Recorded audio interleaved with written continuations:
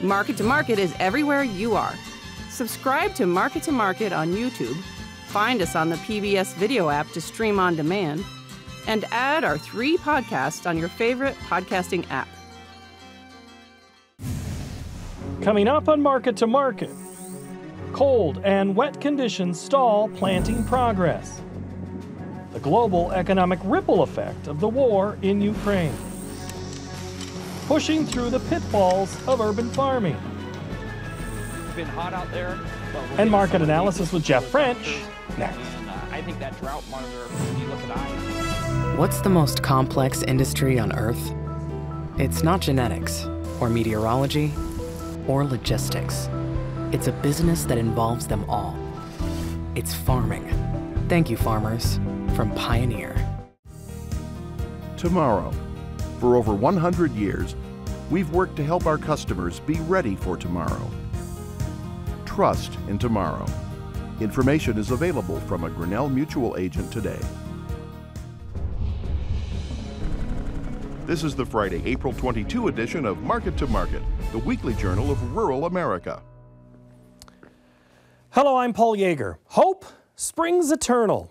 This year, the Western Plains, well, they just want some rainfall. Areas east of the Mississippi River and the southeast are looking for a window of dryness. Fieldwork, let alone planting, has been on a slow pace. Peter Tubbs has more. The nation's corn and soybean crops are off to a rain-delayed start. While the USDA's crop progress report shows corn and soybeans only a few percentage points off the 5-year average pace, another wet week in the upper Midwest will push the start of planting close to early May. Planting progress stands at 0 in Indiana, Illinois, Wisconsin, Iowa, and Minnesota, which combined represent 51% of the corn and 47% of the soybean crops annually. Delayed producers are finding their patience beginning to be tested. A week ago, I'd say it was kind of jokingly. To hear more recently, guys are getting pretty frustrated. They're getting antsy. They want to get a crop in the field, but with the way the markets are right now, they don't dare take a risk on putting a crop in the field and having to do it twice. So a lot of them are holding out, but a few are going ahead and getting a start on it. Patience wins. Patience brings yield. So take your time. So we all worry about whether we're doing the right thing or not, or whether we got them in the right time. But with the temperatures the way they are right now, and we do furrow depth and we also do 4-inch depth and we check it ourselves, I just don't feel comfortable putting my expensive seed in the ground right now. Snow was a major barrier in North Dakota last week, with several feet of snow and more in the forecast this weekend. We had the drill hooked up and ready to start seeding the day before this blizzard hit. So the ground temps were above 40 degrees. The soil was dry. Planting conditions would have been, close to ideal. And we just decided, well, with this big blizzard coming, we'll wait. And so I think just that wrapping around that mentally is that, okay, we're ready to go seeding. And now 4 days later, when you look outside, it's going to be a few weeks. Despite the current wet conditions, crops in the western half of the U.S. will be planted into drought conditions. The National Weather Service's Climate Prediction Center sees drought continuing for much of the country and worsening in the western Corn Belt. For Market to Market, I'm Peter Tubbs.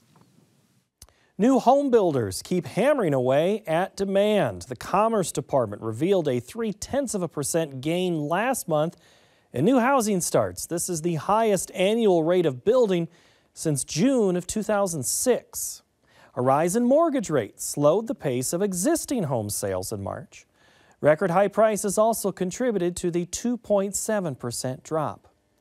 The Rural Main Street Index reported a reading above growth neutral for the 17th straight month. However, the rate did drop more than 3 points to a reading of 62. CoBank's Knowledge Exchange predicts Russia's invasion of Ukraine will not only impact this year's trade in soybeans, corn, and wheat, but will add to volatility for the next 2 to 3 years with disruptions in planting, harvesting, and exporting grain. CoBank isn't alone in their assessment as major players in the banking system release their annual reports. Josh Bittner has more. This week, global financial authorities downgraded their outlook for the world economy through 2022 and 2023. A domino effect of high energy prices and food shortages tied to Russia's war in Ukraine and the lingering threat of new coronavirus variants. The latest lockdowns in China could cause new bottlenecks in supply chains. In this context, beyond its immediate and tragic humanitarian impact, the war will slow economic growth and increase inflation. As the United Nations reports, over 5 million refugees have now fled Ukraine. Russia's invasion and subsequent humanitarian crisis have helped sink global growth estimates well below a 6% expansion in 2021. The International Monetary Fund forecasts Russia's sanction-battered economy will shrink 8.5% this year, while Ukraine's will plummet by 35%. We are downgrading 143 countries.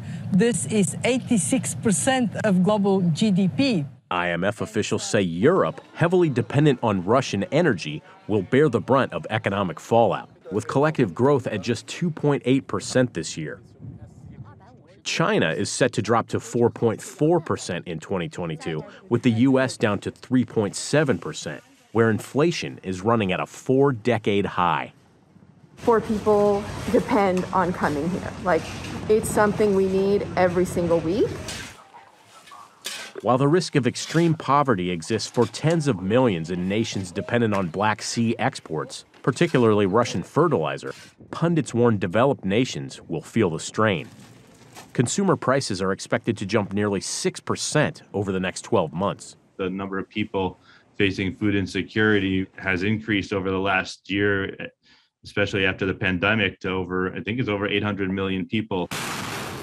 The World Bank announced their largest set of commitments ever to the planet's poorest nations with a 15-month, $170 billion response package. The fertilizer and energy are critical for the crop cycle, so they're building on each other and creating a food insecurity crisis that will last at least months and probably into next year. For Market to Market, I'm Josh Bittner. The end of 2021 brought another record for selling farmland. Once $22,000 was breached, sales progressed higher before topping out at $26,000 per acre. Now, finding farmland to buy is a challenge, and so is purchasing lots in town. A hot housing market has again made development opportunities elusive. Abandoned urban lots serve as an opportunity, including the chance to turn some tracts into places for growing food inside the city limits. Josh Bittner reports in our cover story. Monica Ovcharsky cultivates her inner city community from the ground up through urban farming. Where we're standing was a redlined neighborhood. After moving into a historically underprivileged location near downtown Des Moines, Iowa, the young wife and mother also started the city's first community fridge and pantry, kept afloat by volunteers who share her commitment to eradicate food insecurity. The main difference between urban farming and gardening are probably scale, succession, and selling. The former social worker says fresh, chemical-free produce should never be considered a luxury item. Her Sweet Tooth Farm accepts food stamps and other assistance, shares farm implements with neighbors, and operates primarily right next door. When we moved here, this was Royal Park. The Parks Department actually still owns this space. We are stewards of this lot. Her push to convert the rundown spot to small-scale agricultural use impressed the city's director of Parks and Recreation, Ben Page, who says it's a first in his department's 125-year history. She's helped so many people. And I think it wouldn't be a surprise if I tell you Des Moines is not a wealthy city. I mean, we talk about 80+% of our kids on free and reduced lunch. Another goal of the city was to find ways to stop these food deserts and to help people find local produce and healthy food. And you point to this as probably one of the successful things we started that movement with, which Monica. Despite local accolades, Ovcharsky's plan to expand from 1 to 3 acres was nipped in the bud this summer when another city division informed her they would not renew leases on 2 other parcels of industrial land she'd acquired, both unused since the 1970s. It's quite a precarious position to be in. The explanation that we were given was that the city of Des Moines just doesn't have enough undeveloped land available for people. So they want to have it ready in case someone ever wanted to build on it. In a June email to the mayor and city council, Des Moines' Director of Development Services stated efforts to redevelop, expand the city's tax base, and employment opportunities were behind the decision, reiterating such properties are intended for development purposes in the long term. Ovcharsky says officials offered up another piece of land, but she found it inadequate for various reasons. This might sound forward or blunt, but it is very easy to make a graphic or a hashtag about supporting local farms or shop local or even about healthy eating. It's much more difficult to put your money where your mouth is and make decisions that potentially are not as lucrative financially for the city, but could be exponentially better for the community in real terms.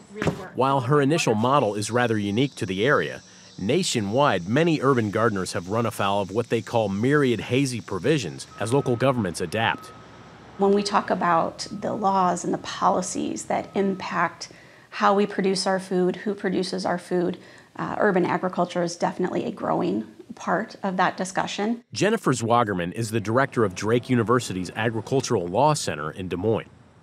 In addition to educating the next generation of attorneys, Drake publishes research and information on issues impacting food and farm production. Zoning is probably the biggest thing. And you're also going to need to look at tax issues. You're going to need to look at business issues. How are you planning to operate? What changes if you plan to expand? Just a few miles away lies a pocket of unincorporated county land and another neighborhood farm, Dogpatch Urban Gardens, which also felt blindsided by bureaucracy in the recent past. Frankly, the hardships we faced, we almost just shut down the business. Former high school science teacher Jenny Quiner now sells fresh organic produce to restaurants, grocers, and at her farm stand. She says though diligent and proactive about local regulations, 2 years after startup, she faced around $75,000 in commercial storefront compliance requirements when Polk County officials updated her assessment.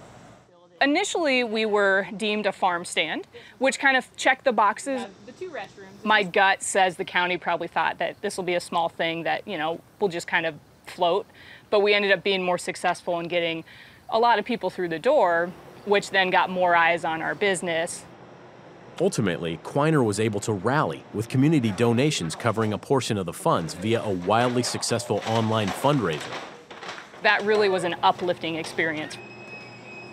In a statement, the Polk County Board of Supervisors commended local food producers, particularly during the pandemic, and said they're open to discussing unnecessary barriers to entry while maintaining fair rules to protect resident health and safety. The problem we dealt with was when we asked initially if we needed these things, we were told no. Quiner says those following in her footsteps should exhaust all legal advice before breaking ground. Efforts in recent years by Iowa's General Assembly to address urban farm zoning issues may have lost steam, but cities coast to coast have turned urban decay into bountiful harvests with support from federal grants through USDA.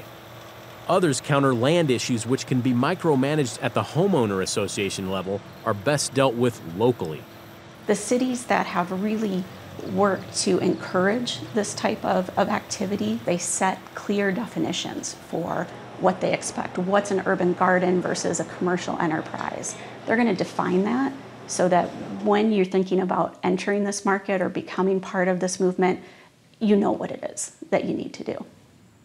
In the meantime, Ovcharsky is faced with a setback in production and may have no way to recoup the $10,000 she spent rehabbing the soil on lots the city is reclaiming. But she says she'll make it through with support from friends and neighbors. She plans to do her best avoiding similar issues in the search for new properties, but offers a word of caution.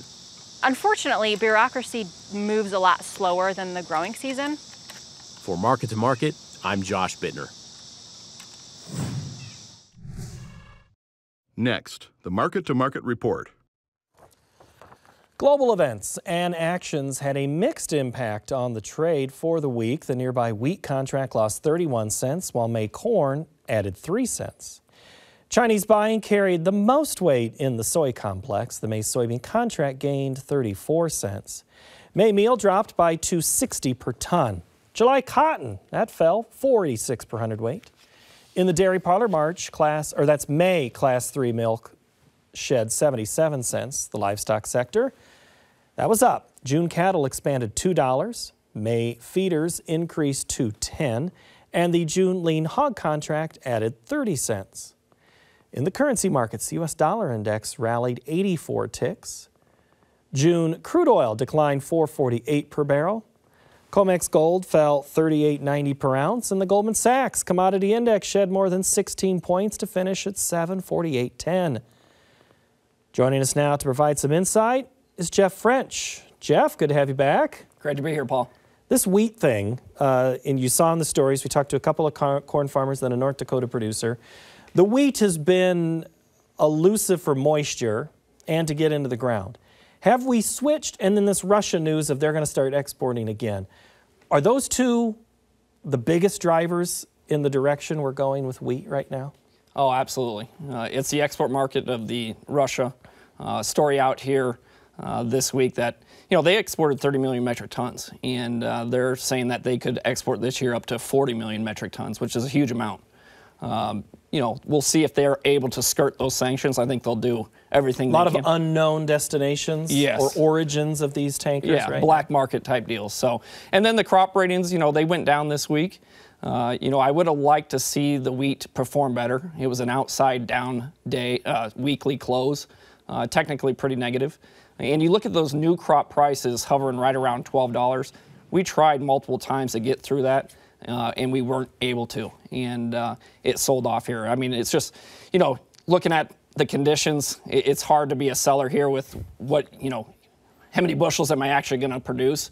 So I would go on paper here, get some futures sold, or get some puts bought, because the wheat looks like it's got lower prices coming. And do you add in one more wrinkle with the Russians, this whole we're tying the ruble to gold, and they're trying to change they're trying to get around sanctions themselves. Is that at play at any of this global story? Oh, absolutely, because the global demand is going to be there, and I don't see that going away here in the next 12 to 18 months.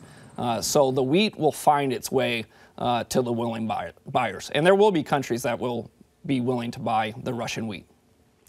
We had a holiday over the weekend, Easter. We're looking at another holiday, Mother's Day, before we get too excited about corn planting. Let's start with old crop, then we'll get to the Mother's Day anecdote. Do you believe that the rally, that's the big question, is it done in corn in that old crop for now? I think we need to see maybe another week. We had $8 corn this week. We had 5 days of $8 corn. Since the Board of Trade has been around since 1848, there has been 37 days with corn above $8 a bushel. 5 of those days were this week. So we are in rare times, rare prices here. If you have some bushels left to sell, take advantage of it. These are phenomenal prices. Do you think people really do have corn left? Yeah, I do. I think they do. And you see that in the basis. I mean, some of the basis has weakened up here on this rally. But yeah, I talked to producers that have old crop corn left right now. Well, let's just do it now. We're going to switch things up a little bit. Tim in Houston, Minnesota, actually has a question about basis. He's asking us on Twitter, what are your thoughts on basis, both old and new crops? Let's just stick with corn. Old crop, historically very tight here right now. Many places throughout the country are positive basis. Again, it's weakened up here a little bit on this rally, but I have no problem locking in the old crop. New crop, you'll have to look at your local area. You know that better than anybody. But historically, basis, if you look at the last 5 years, it's very strong still. You mentioned the new crop. I mentioned Mother's Day. Are you in that camp of, I'm not too worried about spring planting progress until Mother's Day? I look at it, from a national standpoint. I think you get to, you look at the last 10 years, and by May 8th, nationally, if we don't have 50% of the corn planted, then we are delayed. Does that bring down the bushels in the final yield? We'll have to see what the summer entails weather-wise. But I look at that May 8th. We got to get it in, 50% in the ground by then on the corn. Do you put in volatility as the most in play in those next 2 weeks for new crop? The Monday crop progress reports here in the next 3 to 4 weeks are going to be very closely watched. And that Monday night grain trade is going to be volatile. I mean, it's volatile already. I mean, with prices like this, you are going to have big price moves, and we've seen that here recently. But volatility is going to be here to stay here for a while in the grain markets. In beans, beans were kind of opposite corn and wheat until today. What changed? Well, I think this, the big story here recently it's been about the edible oils, and it's been about the bean oil rally.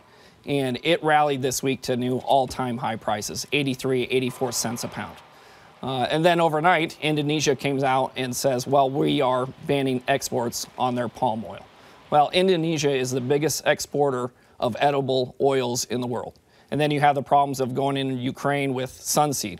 Ukraine sells a ton of sun oil on the world export market. So you're taking about 20% of the world exporters out of the market. So you had this market go straight up. It rallied the beans with it, but Friday's close in the beans was not good at all. The resistance was there at 16. It just couldn't get. So is this a technical move too? It could have been profit taken. You see that after, we rallied this thing here in the last 3 weeks about $1.70 a bushel. I didn't like the fact that it didn't take out the contract highs. We got within, 5, 6, 7 cents, and then we failed. Was it profit taking? We'll have to see next week, but definitely not a good way to close out Friday. If we have weakness next week, I think these beans are coming under pressure here. I mean, you look at it, they're $15 beans, 92 million acres going to go in the ground, with normal growing conditions. I know that's a big if. We'll have to see what happens, but $15 off the combine sounds very good to me. What percentage should maybe somebody think about selling? Oh, I think 25, 30%. I have no problem with that. Yeah. Okay. I mean, it's phenomenal prices. Let's move to the livestock. We had a cattle on feed report today. If you're playing darts, I don't think you want to look where your dart landed. No, it was a big miss. The one that stands out is the placements. Came in at 100% of last year. The analysts thought it was only going to be down at 92%, and actually a lot of the range was below that, down at 87%. So big miss on there. Also the on-feed numbers, 2% higher than last year. We thought we were going to get to an area where we would start to work through these animals, but we're going to have some numbers to deal with here through August. We got that August in that 140, 142 area. These cattle need to be protected here. Well, after the last cattle on feed report, we had major rally in feeders, if I remember correctly. Do you expect that action to take place on Monday? No, I don't. Okay. I think the cattle complex initially will be under pressure, and that's the way we rallied. We rallied strong into this. I mean, the fats have been up $6, $7, $8 here in the last 2 weeks. I think we'll be under pressure Monday. It will be important how we close the day out. You concerned about the slaughter pace in the live cattle? No, slaughter numbers are good. I mean, we're staying current, especially with the more number of cattle on feed.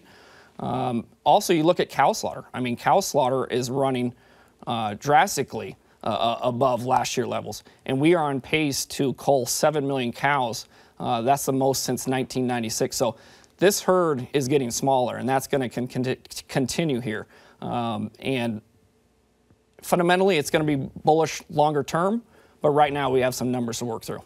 All right, in the hog market, it looked like maybe some bottom feeders were coming in. I mean, the early in the week, we only finished the week up a couple of cents.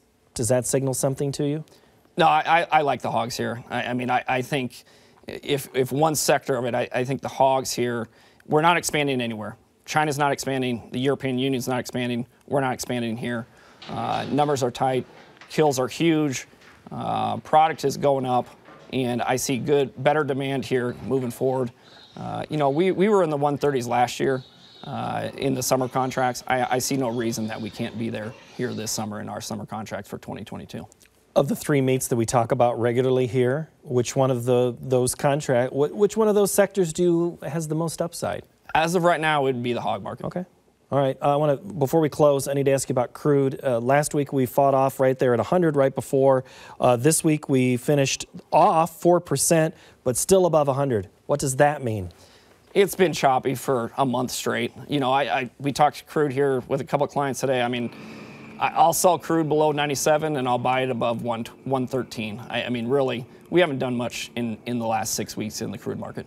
You don't see any of the expansion that's maybe coming on in Texas or what they continue to produce in North Dakota or any other of these patches that are coming back online as significant? Not in the next 60 to 90 days. I think maybe after that. But right now, for today's spot market, I don't think that has a bearing right now. Natural gas was off. Fertilizer, we're losing some here, are we? Yeah, the natural gas, I mean, it traded up to a 10-year high this week, got, you know, right above $8 a therm, then broke hard. I mean, again, we'll have to see. The fertilizer thing is not going away. And how about we talk about that in Market Plus? All right, I won't hang out next time in Plus. We have more time. All right, thanks, Jeff. Thank you. That will do it for the installment of Market to Market. We're going to keep going to Market Plus. As I just mentioned, we'll talk about natural gas and your questions. You can find that free on our website of markettomarket.org. Now, Facebook may feature some strong opinions, but we do try to bring solid content with pictures and stories from our work that we do here. Follow our efforts at Market to Market Show. Next week, we look at the roller coaster ride for dry beans and other pulse crops. Thank you for watching. Have a great week.